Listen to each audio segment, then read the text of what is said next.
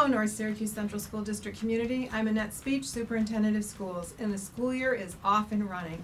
I'd like to take a couple of moments to share some exciting things that are happening here in North Syracuse schools.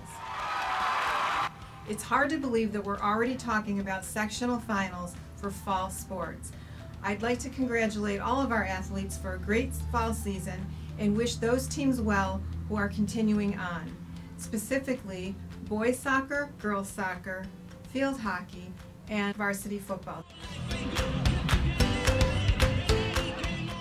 Our marching band continues to excel, and we are excited to wish them well on their way to the Macy's Thanksgiving Day Parade in New York City. This is the first time ever, and they will be the only band representing New York State.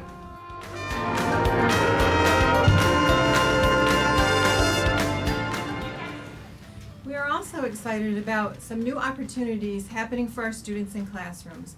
Many of our elementary students will participate in activities related to STEM based on a partnership sponsored by Pathfinder Bank.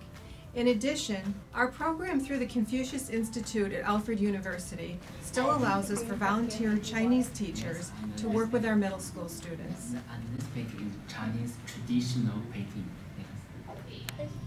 The Committee on Special Education. This year we have launched a parent advocacy group for our parents of children with special needs.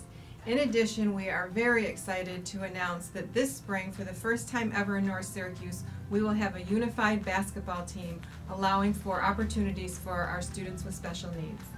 Another area of focus with Vision 2020 is social emotional learning. This fall, CNS High School began piloting a new schedule with an academic advisement period. We're hopeful that this new schedule will allow students to feel more connected while receiving academic and social emotional support.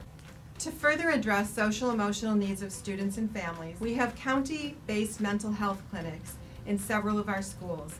The clinics are up and running at Roxborough Road Elementary and Middle Schools, as well as North Syracuse Junior High School and CNS High School. Many of our schools have adopted the Positivity Project, which has an emphasis on positive intentions and positive behavior. We're hopeful that the Positivity Project will influence kindness throughout our community. Thank you for joining us today, and to learn more about spreading kindness throughout our community, take a moment to check out the link below.